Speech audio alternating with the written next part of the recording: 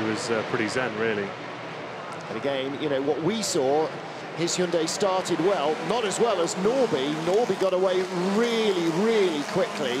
But unfortunately, the track was so narrow with the two Golfs in front, he couldn't make any headway. Very slow start for Aurélien Comte and for Ivan Muller. And a slow start as well for Gordon Shedden.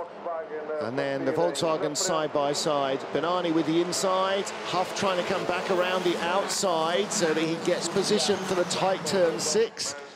And then contact into the barriers they go. Norby gets a hit. It is, in fact, Benani's car that basically almost came through Ted Björk's windscreen. Brief fire, as he said. He hit the extinguisher button that put everything out. And this is what it looked like from the next closest seat in the house. This is real speed. Where are you going? You try and avoid the accident, and it comes to find you. Slow start for Ivan Muller, ahead of Esteban Guerrieri. Guerrieri out-dragged as well by Gabriele Tarquini. Tarquini coming by John Philippi. And look how much you can see, absolutely nothing. And then suddenly everything is stationary, and that was the hit. Guerrieri rather, shunted into the back, or into the side of the Golf, and the big hit from behind, I think, was a big concertina affair.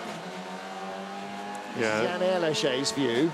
Testament just how strong these cars are, and you know, hopefully we'll await confirmation, but at the moment it looks like there's nobody with any serious injuries, but yeah, clearly a very, very big accident. Yeah.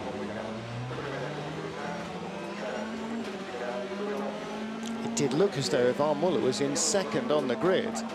Now, normally they'll try and select neutral in the gearbox. Oof. Barriers already ripped out there before he gets to the scene.